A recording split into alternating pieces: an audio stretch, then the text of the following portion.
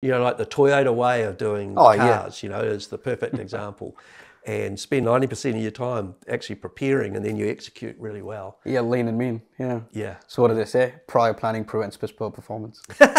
6 Very P's, good. right? And, you know, what I said to those guys, they're quite a sizable company, is you should be able to issue the orders for everything you need for one of our developments in construction on the first day.